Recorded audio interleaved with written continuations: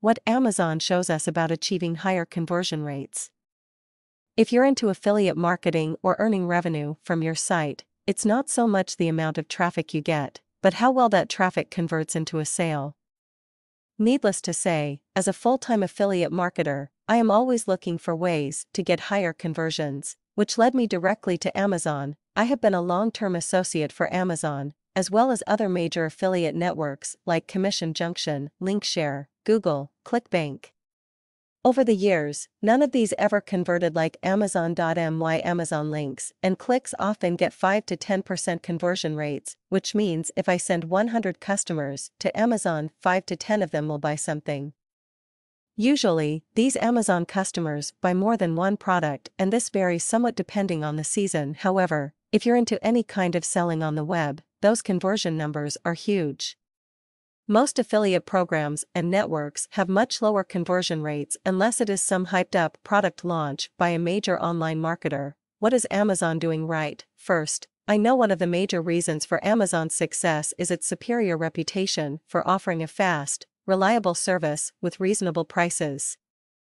It has earned so much customer loyalty and respect. Buyers don't hesitate when purchasing something online through Amazon.in. In other words, repeat customers could be the major reason why Amazon conversion rates are so high. However, if you stop there, you may be losing valuable pointers to how Amazon are getting those higher conversion rates.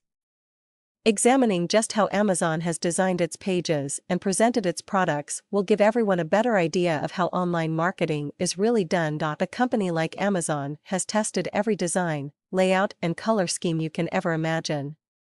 They have done all the testing and they know which presentations offer the greatest conversions. Some common elements on every Amazon page: plenty of images of the product you're buying, full accurate description of the product, customer reviews are prominently featured, related products showing what customers also bought, easy to use search boxes, related products or accessories, solid money back return policy, price slashed and discount price presented. Looking a little deeper, don't know about you, but when I shop Amazon, because of all the points listed above, I get the feeling that I know everything about the product I am buying. I have all the information I need to make my purchase without worrying about my choice. This psychological key may play a big role in Amazon's higher conversion rates.